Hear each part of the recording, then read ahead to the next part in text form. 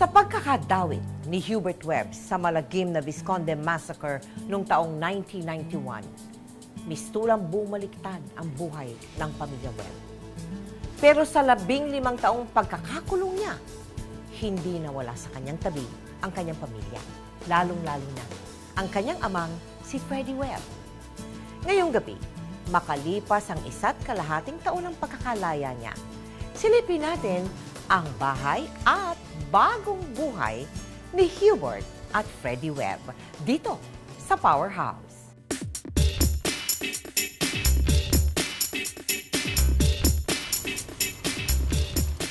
Hi. For the past 6-8 months, nagbabike ako dito. I try to avoid yung pollution. Here, the air is so clean, napakalinis.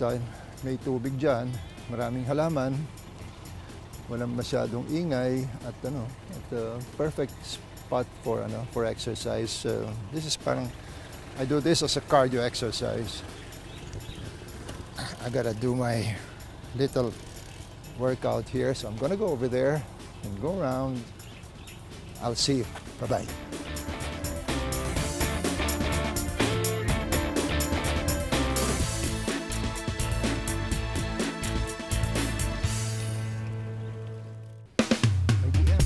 Larawan ng isang amang wala nang mahihiling pa, si Freddie Webb. Naging matagumpay siya sa mga pinasok na karera, mapa basketball, showbiz o politika man.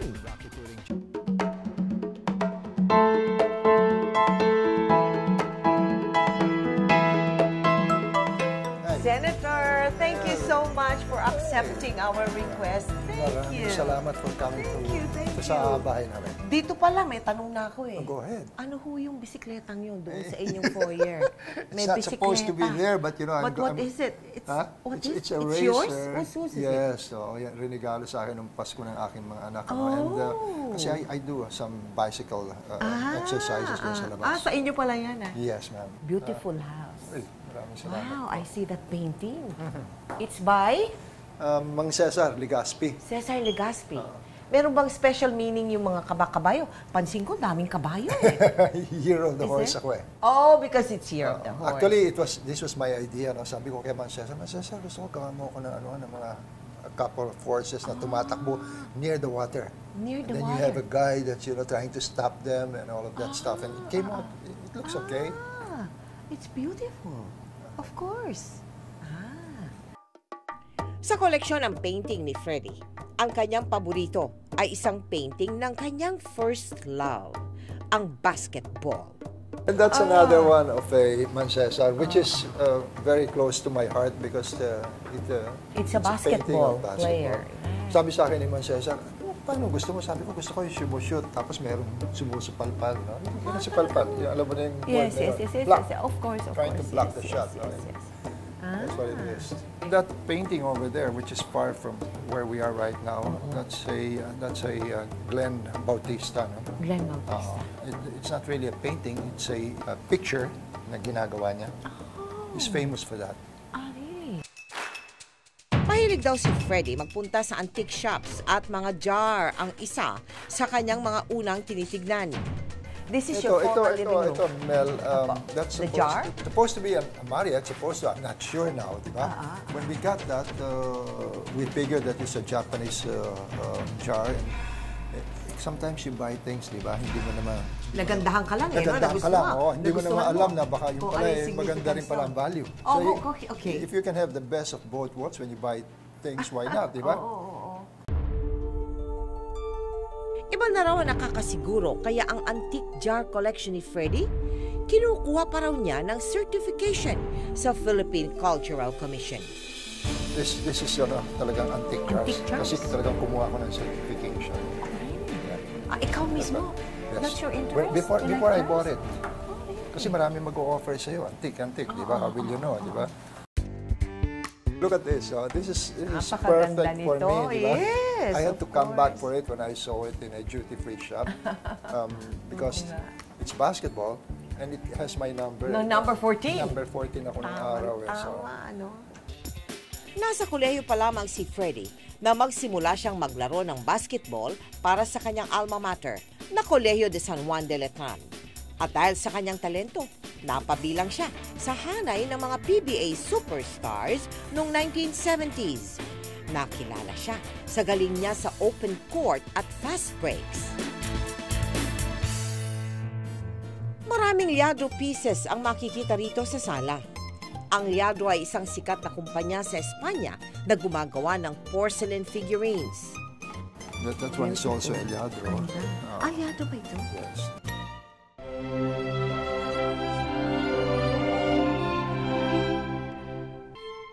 So, Senator, ito from your travels, I'm sure. Yes. From what country?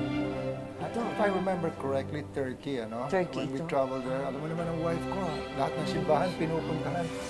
My wife goes to church every day, every afternoon. Talaga nga swerte ka. Ha? Sabi mo nga, you are so lucky with your wife. Yeah, kasi yung kung ano man yung little sins that I have, napapatawa guys. Madahil sa kanya. Dahil sa kanya. Yung ba may significance, Senator? Oh, well, Iba ang para, costume nila. No? oo, Our Lady parang of ano Manawag if I pala. remember correctly, parang binigayan ni Father Sunny Ramirez sa wife ko. That room looks, wow, the view is fantastic. Sa kwarto ito. Your office? Is it a working room? That's What the is it? mahjong room. Ay, sa mahjong room! Kung nagmamahjong ka, maglaro ka dyan. That's right! Ngayon ko lang napansin, mahjong table nga pala yun. Olympia ng asawa ko pagdating sa mahjong. Oh.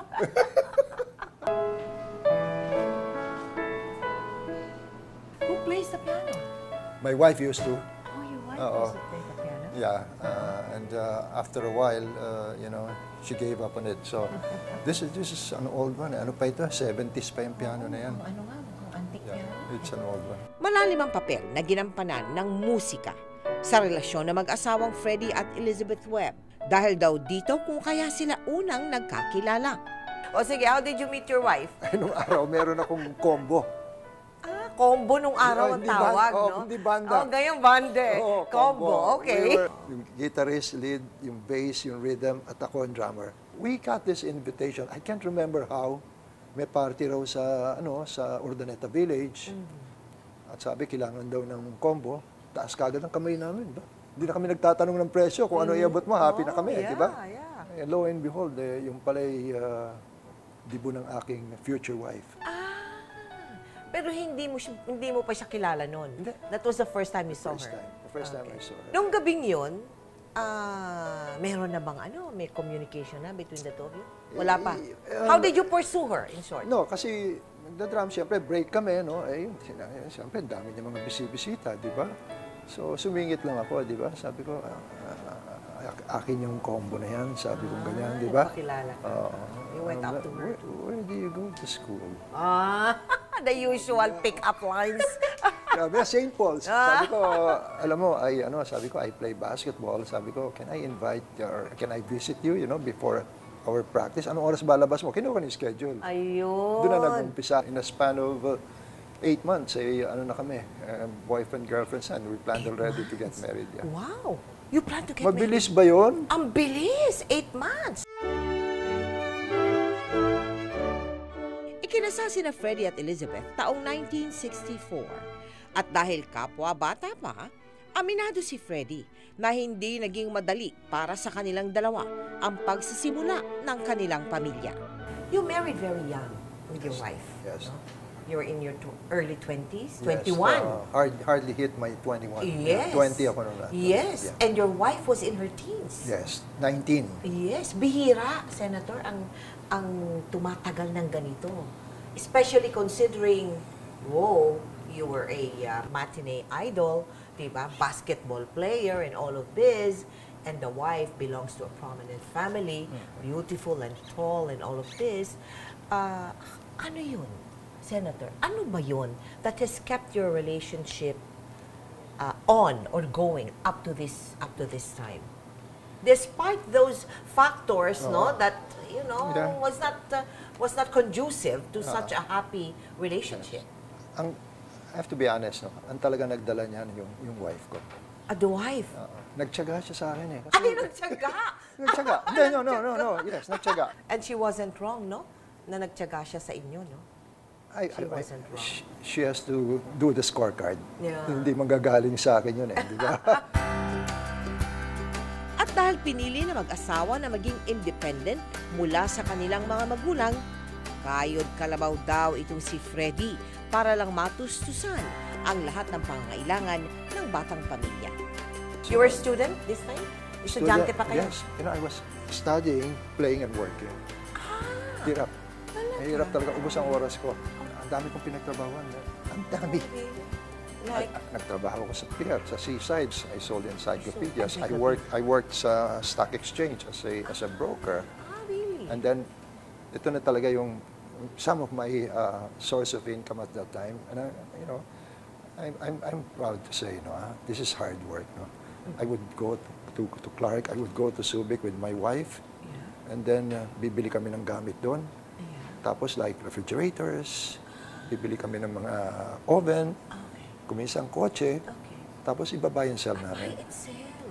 So you're saying here, nung umpisa, you and Mrs. Webb were a regular family, regular couple, na talagang you eked out a living for the children. Yes. Diba? Yes. It were not as if na everything was on a silver platter. That's right. Talagang tinrabaho nyo talaga mag-asawa. Mel, I tell you, the hard times are the good times.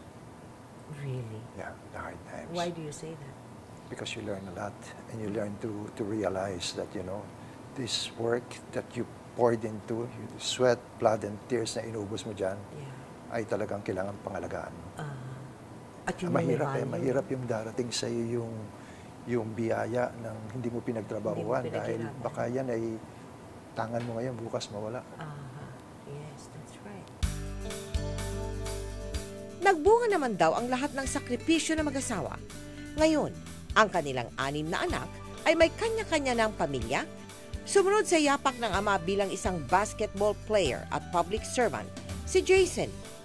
Si Pinky naman ay isang kilalang mamahayag sa telebisyon.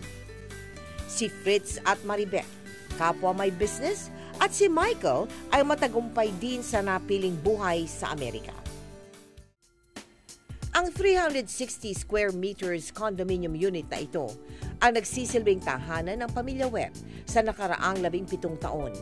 4 ang kwarto rito at isa sa mga ito ang ikamamangha ng kahit na sino. Oh God, this looks like a shop. Parang tindahan. Oh.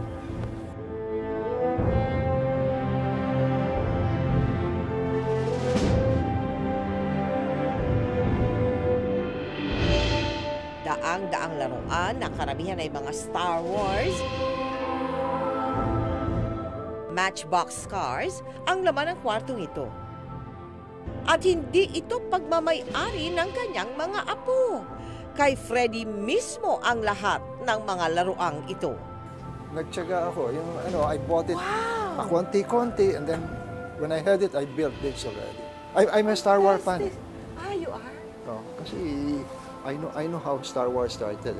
They showed it in a movie house, and they were thinking that, meron na mga ilang taong pumasok, happy na tayo. So they took a hidden camera. Nakatago sa first showing ng Star Wars. And people were raving, jumping, and everything. Sabi nila, bingo! Sabi nila, galing. So, Star Wars had 3, 4, 5, 6 movies already.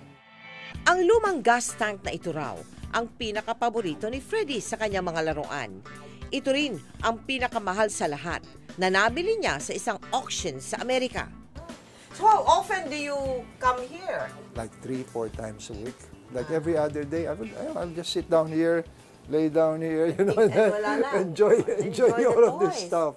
What happiness does it give you? Senator, your toy room. I go back to my years. Para akong bata pag nandito ako, di ba? Hindi man lang binubuksan pa yata Hindi dapat Hindi dapat? When you open this, it loses its value. Yun lang malukot ang yung karton bumababa na yung presyo Paano yan? Tinitignan-tignan nyo lang ganyan. yung ano ba yung titignan-tignan lang gano'n? gano'n? Yung apo ko, pupuntahin dito. Lolo, can I see this Star Wars? Sabi ko, okay. Tapos dadating siya, di ba? Kukunin niya kahit na sino dito. Iba-iba yan. Tapos gaganunin niya. Sabi niya, can I open? No. Ganun siya. Gigil na gigil.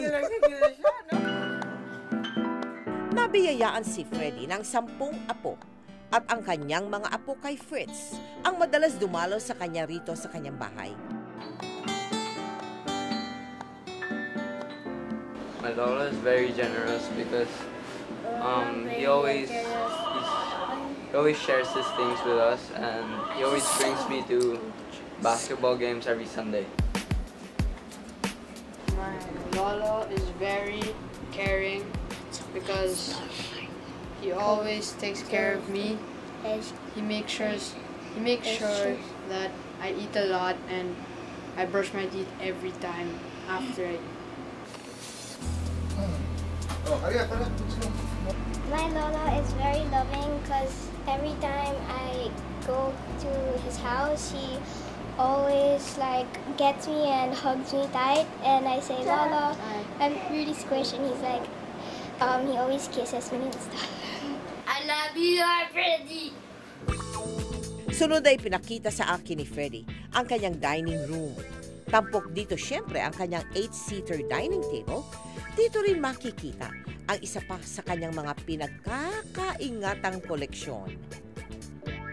Yung mga plates niyan. Yan, sa'yo yan? You Yes, like collecting those things? Kasi pag mayroon akong konting pera, mahilig ako bumili ng mga ganyan. Basta bili lang ng bili and then it comes out there. But, beautiful. Yes. No, I was about to ask kung sino-sino na yung mga bigating mga tao na nakaupo sa dining ano ninyo at that time? You know, when I was in the Senate, so almost a lot of the senators have gone here also for one way or another, or even some of the presidents na nagpunta din dito na, you know, pag birthday mo, pumupunta naman. Dito sa condo ninyo. Yes. Do you like entertaining, Senator? No. No? You're talking about the jukebox? That's a repro, ah. Repro ito. It's a Wurlitzer, but it's a repro. You want to watch the view from here? May view pa sa kitchen? Ay, may view sa kitchen. This is my best spot. Every time I eat, ito yung lugar ko. Because while eating, I can see the water. I see. By the way, Mel, do you see those trees out there? Yes. Talisa yan, me and my wife, we planted it 12 years ago. What do you mean you planted it? Kami. Kayo nagtanim niyang mga puno na yan? Namin yan. Yung low ng puno na yan? Lahat yan from many? here to there. How many? Siguro mga 250. 250 trees? Yeah.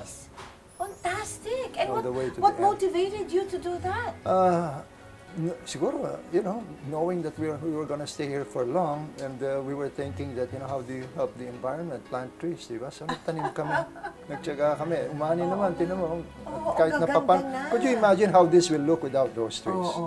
Now everybody can go there, yung mga homeowners, they stay under those trees, be picnic and all of that stuff. How nice. Beautiful. Lumipat sina Freddie sa bahay na ito mula sa dating bahay nila sa Parañaque para mas mapalapit sila sa New Bilibid Prison kung saan nakakulong noon si Hubert. Kaya't paglaya ni Hubert taong 2010, unang pagkakataon niyang tumapak sa tahanan ito.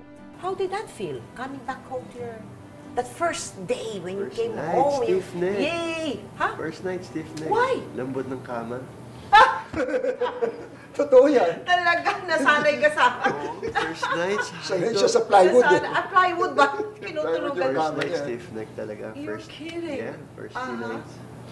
But now, okay na. Isa sa pinaka-kontrobersyal na kaso na gumimbal sa bansa, ang Visconde Massacre. Taong 1991, nang natagpo ang patay ang mag-iinang Visconde sa kanilang bahay.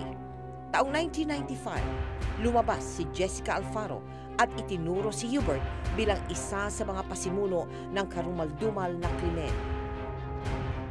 Bagamat nahatulan ng guilty at nakulong noong 1995, nakalaya rin si Hubert noong 2010 matapos ang 15 taon nang ipawalang sala ng Korte Suprema. Kasi ako, sinundan ko yung kaso mo yun. Nung napawalan sala ka na nga, andyan dyan na, one big question remains in my mind, na baka naman nung nandudong ka sa loob na pag nilay-nilayan mo, no? Ano sa tingin mo?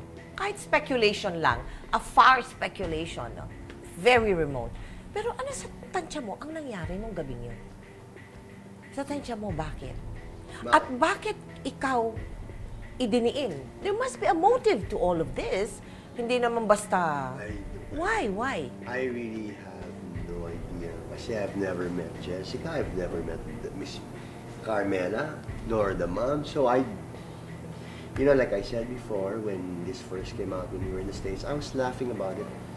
I thought it was so funny that they're blaming me for something that I wasn't even here. Yeah. So, until it became serious at one point, then when I went back, kasi it was a trend eh. It would come in, go out, come in, go. It wasn't non-stop. Until finally, 95, it came out. And we were very optimistic about the entire thing. Finally, we can put closure to this and make people aware what's really happened, because as far as we knew, millions of Filipinos were being fooled. So we were ready for it. I anticipated the jail time, but we did never anticipate it would take 15 years. They were courageous enough to face it. In fact, you know, people were making it seem that we were caught. We were, you know, of course not. We picked our own time when we surrendered. We chose our destination. They didn't know where I was, and we surrendered because we just wanted to make sure that when I went in, we were finalizing how we were going to defend the case. And we were just surprised that it took 15 years. How did that change you? As a father, the head of your family, at that time you were still a senator, right? Yes, you were still in the Senate. How did that hit you, your life? Honestly, Yes. I was mad. You were angry. Madali ako magalit. Dahil parang I always connect something. Ang hirap pala maapi eh. Mahirap. Mahirap maapi. Nagiging ano ka, gusto mong, yung galit mo, maliit na bagay lang, gusto mong magalit ka agad, di ba? But when I met Teddy Benigno, he became my shield, my protector. She became my advisor. Every time I had this pain, this anger in my heart, I would call him up. Really? And then he would tell me, Freddie, sabi niya ganyan, there are more people that have bigger problems than you. Sabi niya, you're lucky your son is still alive. And don't worry, sabi niya, I was surprised. Alam mo sinabi niya, he might not be able to come out in my lifetime, but he will get out of jail. Could you imagine saying that? Ganun nga nangyari. Napakalaking pagsubok ang pinagdaanan ng pamilya Webb. Ngunit isinasantabi na lamang nila ang mga mapait at malulungkot na alaala at piniling mas pahalagahan ang bagong buhay nila ngayon.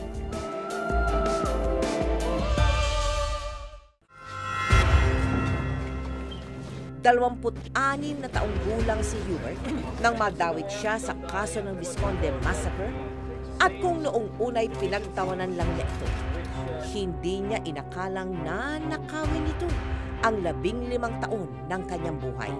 But Hubert, how did you get along with these people o yung mga kasamahan mo sa loob ng preso? Ilang kayo sa inyong selda? How many were you? About 105. Di sa isang sa isang ganun? 105 per Anong tawag? Brigada kami per, like a warehouse style of and then there's about 100 of you stacked there and do what you want. Sa isang kwarto? Isang malaking kwarto? It's like a small warehouse, like a small warehouse. A small warehouse, Diba? 100 kayo Yeah, doon? yung iba is bigger, yung kanila. Yung amin kasi was smaller eh. Okay. So then you're padlocked at ano. And then getting along with people actually wasn't as bad as I thought it would be. Talaga? Yeah. Because? Well, we have a law and a system there kasi, so it's easy. You just follow the rules and you're good. Oo. I mean, aside from the normal mistakes, but as long as you follow the rules inside the dorm, it's a system that works for prisoners or prisons. So Did you make any special friends inside? I have some. I still talk to the girlfriend of my friend who's there. Pag sinabing maximum, Hubert, pardon my ignorance, yung ibang kasamahan mo dun, anong mga cases yan? Pag sinabing maximum. Kidnapping, murder, rape, all the heavy cases, all the heavy lines, for life sentences. Okay. Hindi ka natakot? Just that thought na ang mga kasamahan mo dun, yung Going there, syempre, first few days. First few And then days. after a while, kasi I had a lot of anger kasi, so, because though I pray a lot, I'm not gonna be a hypocrite, but when you're enthralled in a situation where you know you shouldn't be there, Yes. and then you have people parang picking on you, Yes. that becomes a problem. So, I try to make sure it doesn't happen. Pero other than that, mababait din yung mga tao doon. And my dad's met some of them. They're very accommodating, they're very nice. They're never rude to anybody there. Sa mga panahong iyon, tila hindi lang si Hubert ang nakapiit sa kulungan. Dinamayan siya ng kanyang pamilya at napakalaki ang isinakripisyo nila para sa kanya. Linggo-linggo nilang dinadalaw si Hubert at halos lahat ng mga espesyal na okasyon ay doon na nila sa kulungan ipinagdiriwang. Every Sunday kasi hindi naman. Yeah, we never Dumadating miss. sila doon. Never miss. Sometimes, one weekday, like a Wednesday, pupunta kami. Pagkakailangan niya ng pagkain pa. Kasi nagdadala na kami ng Kaldero na. Hindi, cooler. Karga namin yan. Cooler na malaki. May yelo na doon, meron na siyang bacon. Kasi So it's a party every Sunday sa preso. Yeah. Also for me, yun ang inaantay ko. Inaantay mo talaga, you look forward to Sunday. Ang dami-dami namin dalang pagkain. Baka kasi naman Ang gagawin mo dyan? Yung pala pinamimigay. So parati kang humihiling pala, maraming pagkain. Kasi papamigay mo lang doon sa mga kasamahan mo. Ganun ba? Ang gastos mo. No, kasi tita, that's the best gift you can give them, food. Food, oh. And clothing, I think that's her number 1 and 2. Food and clothing talaga. Aside from the Bible 3, siguro nasa order na lang kung anong gusto, di ba? Yun ang pinaka-basic necessities talaga. Food, clothing, and spiritual health. So, the experience, masasabi niyo ba, Senator, that this has made you a better person? Itong pangyayari kay Hubert? Family-wise, yes. Family-wise, Yes. meaning? Yes. Meaning, we never even pray when we eat and all of that stuff. We never even thank God. This guy, when we go there, sasabihin niya sa amin, alam mo, Dad, napakaswerte ko. Sabi niya sa amin, napakaswerte ko. Sabi ko, bakit? Sabi niya, tingnan mo naman ang pagkain na nadadala niyo sa akin. Masarap. Ilan dito? Oh. Halos hindi na makakain. In the middle of the night, somebody will call us up that we have to rush to see him because he's having a hard time breathing. Kasi meron niyang Yung skin asthma? Hindi lang, bronchial. Bronchial? Pati bronchial? Oo, Both? malakas yung bronchial niyan. So we would rush there, dala namin ng doktor. Minsan 2 o'clock, 3 o'clock. Alam mo, meron na kaming phobia, takot na kami. Basta nag-ring yung phone, kami mag-asawa. Yung kagad ang papasok si Hubert. Anything can happen. Sure. You are in jail with 10,000 of you out there, and you're sleeping with some people that you don't even know that while you're sleeping, somebody will just tell you, tapos ka na. You're done. You're finished. Di ba? So it's always like prayers every night na talagang sana keep him safe from harm. Yeah. Dahil nakakatakot yun eh. Every time I'd go out on the way out from jail, this thing I never forget to do. I will look up. I talk to him. Kailan ba titigil itong paglakad namin palabas? Mahirap mang magsimula ulit sa edad niyang 44. Ito ang unti-unting ginagawa ni Hubert sa kanyang buhay ngayon. Hubert, it's been more than a year now. Yes. Have you taken your bearings? Are you, normal na ba? Normal na ba? O merong pang kulang, meron ka pang gustong gawin para maging normal? How would you describe life now? After 15 years, in jail? As you know, I've been going to school. And Are you back at school? yeah, I studied to be a mechanic so that I have a skill. Oo. So, anong kinukuha mo? Mechanical engineering? No, just a mechanic talaga. Mechanic talaga ng kotse? Yeah. Oh. So just that I have a skill lang. Okay. So that, And now the pressure's, okay, now I have a skill. What do I do now? Of course, I'm not gonna want to be a mechanic, right? I just studied. At my age kasi, it's kind of gonna be hard to, I just studied it for a skill. So that if in case I wanna open up one or the opportunity arises that, I have something to offer. Yun ang dinadasal ko lagi na sabihin ni Lord sa akin kung ano pa yung gawin because it's really slow at this point. Of course, again, I'm thankful that I'm out, diba? It doesn't mean naman na I don't have enough problems now also. It's just different. Yes. So it's like finding your corner in the sky. Right now, yes. Nasaan Trying ka na to find my ngayon, no? niche, yes. Kasi 15 years yung nawala, ang hirap no? Parang naputol ganun no? And Yeah. then you need to find, to look for it. No? Meron ka palang anak, Yes, yes. You have a He's son? now 18 years old. 18 years Yes. old. So how did you catch up with the boy? Right now, he's here. He's here. Oo. He's spending summer with So me. more effort ba, Hubert? Kasi Actually, nga, mas 15 laki, years. mabait yung anak ko eh. Hindi siya lumalapas. Hindi. Really? So on that part, medyo lucky. Okay? Hindi ako nasa-stress sa kanya. Siyempre, you also want to end up with a woman like your mom. Meron na. Diba? Meron na. Meron na. Sweater. Ang bilis naman din ito. Pero 8 months ka, sir. Panalo ka sa anak mo. 8 months ka lang eh. My dad has fast break Freddie yung niya when he was playing. Kaya nga ikaw matagal. Kasi 1 year and a few months ka pa lang naman out of jail di ba? So you found someone right away? Yeah. After you were We've known each from... other for some time now. Kasi matagal before, mo yes. kilala. Yeah. Since 2000 pa. Oo. Since 2000 pa? Yes. At tapos when you came out, Then we started to get to know each other Oo. better. Then sabi ko, let's go give it a try. And she agreed. And then so the story began. I heard you once said na the biggest change in you is that Spiritually, I grew, the yes. spiritual I'm not gonna say that I'm a much greater person, but I knew I got better from when I was before. Kasi nothing teaches to be closer to God except when you're in despair. Yes. Kasi in despair, you pray more eh. Yes. Hindi naman tayo, Tsaka walang ibang yes, no one to malalapano turn ka to. di Yes. ba? Totoo yun. But at the end of the line, Mel, there's a God. There is a God. Believe me, there is a God. And whoever will try to punish you for something that you have not done, time will come when they will realize that they are wrong, and then hopefully that they would do it again. Sana wag nilang gawin ulit sa ibang tao. Mahirap. In my opinion, what I can say is, we're not happy about the incident. We're happy about the results. Well said. Yeah. Have you ever come, face to face with Mr. Visconde? Only my dad, I think. Ikaw na, nagka-face to face na kayo? Hindi naman, in one of the programs. Okay. Yeah. And how was it? How was that? What do you tell someone who is so convinced that your son did something wrong when you know very well that he couldn't have done it because he was not present at the crime scene? What do I tell him? Diba? So wala lang.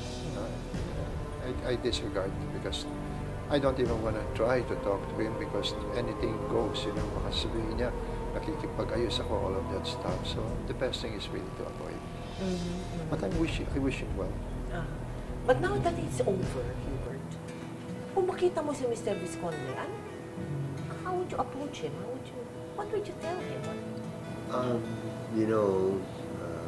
For me, God knows one thing to be true. I have forgiven him. So, I don't think there's anything more for me to tell him. Kasi importante naman, wala ako sa kanyang... I'm sure siya meron sa akin because up to now, I think he still believes I did. I cannot blame him because it must be horrible to lose people from your family, the people you love. So, we don't know what he's going through or how it's affected his mind and so forth and so forth. But as far as we know and as far as God knows, we weren't here when it happened. So, it has absolutely nothing to do with us. So, yung sa akin, yung importante lang, yung kay Jessica, napatawad ko na siya. Yung kay Mr. Visconde, napatawad ko na siya. Para ako, if something happens to me, I know I have a better chance of reaching my destination. Hindi na raw dapat pang iyakan ang 15 taong ipinamalagi ni Hubert sa loob ng piitan. Naging mahirap man ang naturang karanasan, nakatulong naman daw upang siya'y maging mas mabuting tao at maging mas malapit sa Diyos.